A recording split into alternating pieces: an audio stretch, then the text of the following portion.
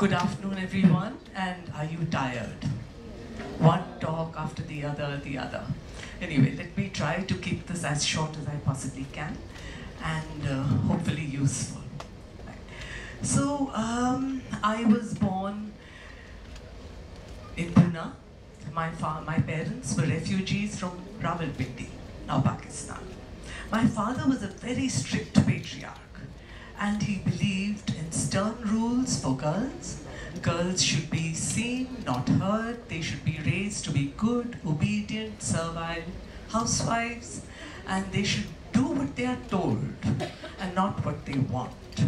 And of course, when I was, there's a sound coming. Yeah. Where? Now, right? Okay, sorry. So when I was 11, I was told to wear cover up from top to bottom, salwar kameez, dupattas, and also, of course, don't go out because home. Sorry about that. Because home, no, it's still doing it. I'll keep it here. You know, I have a loud voice. I think they hear me. So because home is the safest place for girls, and outside is a very unsafe place for girls. But is that true? When I was 4, I was molested, and you know, sadly, it's not just my story, maybe of many sitting right here in this room. So, life at home was neither safe, nor free, nor happy, never free to be anything but my father's definition of a girl. You know, we all know that the streets are not safe for girls. And 4 rapes an hour. I want to repeat, 4 rapes in an hour, right, in India. But are they safe at home? Look at what your National Crime Bureau statistics say. 1 in 3 ever married women receive domestic violence. And by the way, these are highly underreported. They're probably twice that much, if not more. Then, 90% of all sexual crimes against children and girls are by family members. And again, not reported, like mine was never reported. Right? In fact, one girl was raped by her father. We reported it to Childline. They went there, they came back, and they said, "Ab wo aage se nahi karega." All right, that's how the reports go. And nearly 550,000 girls selectively aborted in the womb by their parents. So, is home a haven of safety and protection, which it's supposed to be? And look at the statistics of honor killings, and we know these are highly, highly, highly underreported. Then parents giving their own daughters into bondage, child slavery I call it, girl slavery actually, and they call it child marriage. Well, right? And we all know that it is physical, sexual, emotional, economic bondage. And India is the capital. 1/3 of the world's child slaves, girl slaves, child brides, are from India. Okay? Then 19 dowry murders in a day. I checked this several times, I couldn't believe it. Today. Not many years ago. Okay? Then more than 80% of trafficked children are girls and sold oftentimes by their own parents. And all of this is happening at home by people who are supposed to love us and protect us. Domestic violence complaints doubled during COVID, when everyone was expected to be at home. Okay, this is all very visible, we all know it, we all shake our heads, everyone's shaking their heads and saying, "Oh my God, so bad." But how about the invisibilized oppression? You know, I call our team freedom fighters, and for a reason. Now you'll know why. During the freedom struggle, Lokmanya Tilak, what was his war cry? "Swaraj is my birthright and I shall have it." Women marched with him. How many years after independence? Do women have Swaraj? Do they have self-rule? Autonomy for girls is neither desired nor permitted. Many women, and women like all of you, will come and tell me, "You know, my husband allows me to work. My in-laws have said I can wear shorts if I want to. I can wear skirts if I want to." They don't understand what they're saying. Why should adult women live by permission? That is not Swaraj, right?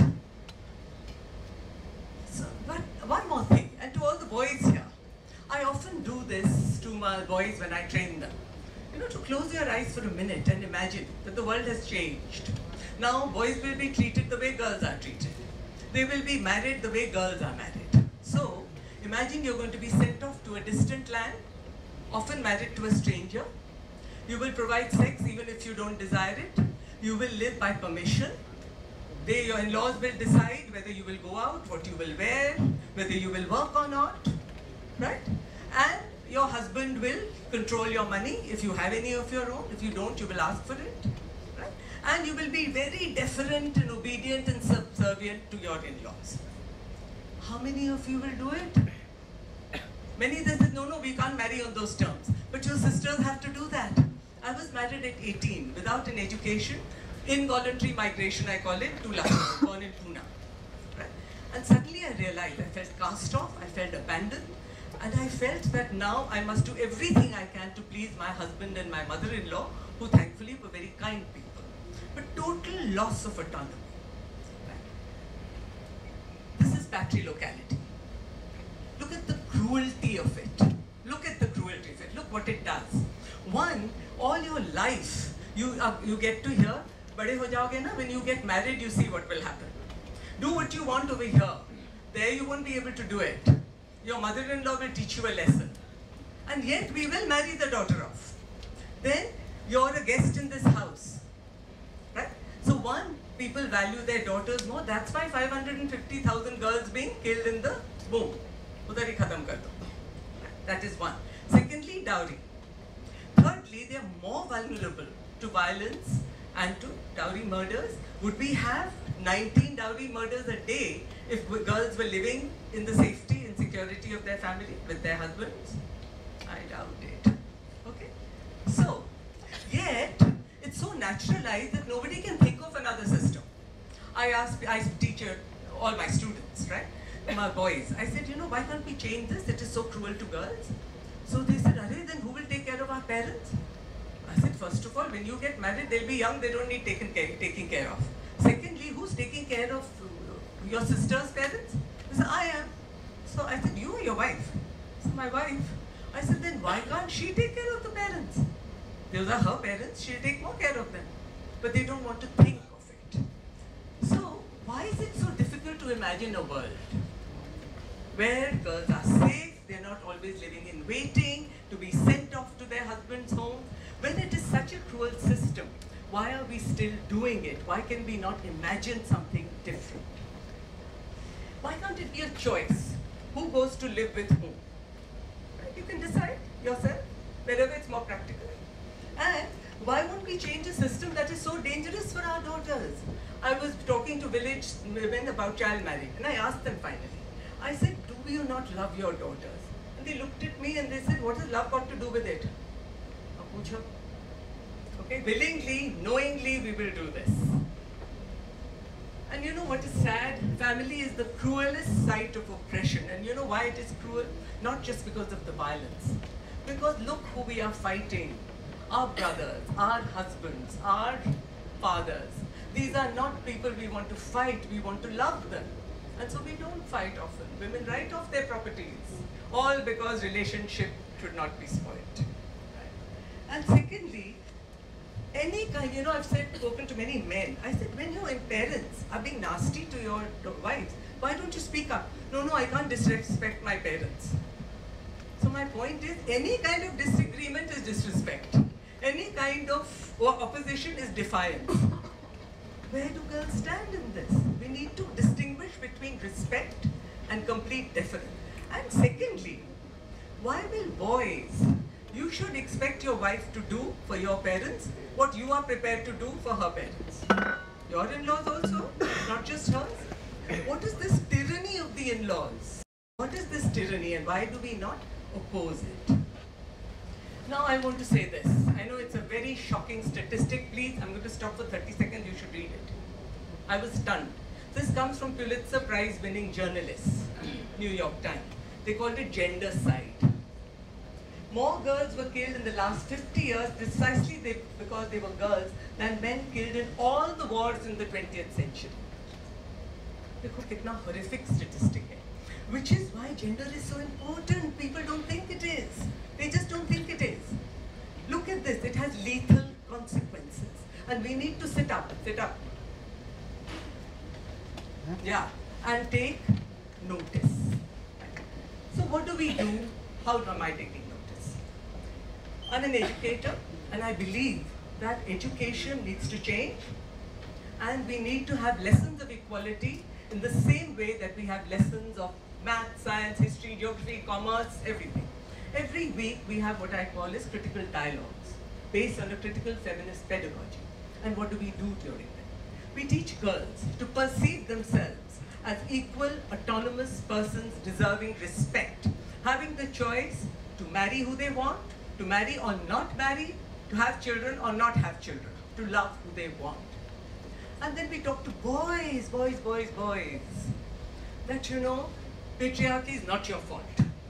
But look at how cruel it is to your sisters, your mothers, your wives, future wives, your girlfriends. Should you not change? You need to look and critically at the concept of masculinity you have been socialized into, right? That you can be a caring, nurturing, gentle man and still be a man. You don't have to be a macho, competitive, violent, domineering man to prove that you are a man. You're harming yourselves and you're harming many others. You need to change. And we help parents see that how they raise their sons, all parents, mothers of sons, is very critical to whether their own daughters will flourish and be safe. So, what needs to change? Patriarchal families have no place in a democracy. They are contradictory and they need to go. Not just change, they need to go. Then secondly, family structure needs serious rethinking. We need to think of alternatives to patrilocality. And women have every right to autonomy and to freedom. They should not need to seek any permission, adult women, to how they live their lives. We need more equal marriages. Boys and men need to learn how to cook, clean, take care of their children, take care of their parents. I call it upskilling, upgrading. Because women can do that and they can do this. Tumhara kya hoga? So you need to catch up. And unless you do that, don't talk about gender equality. That's what gender equality means. Okay.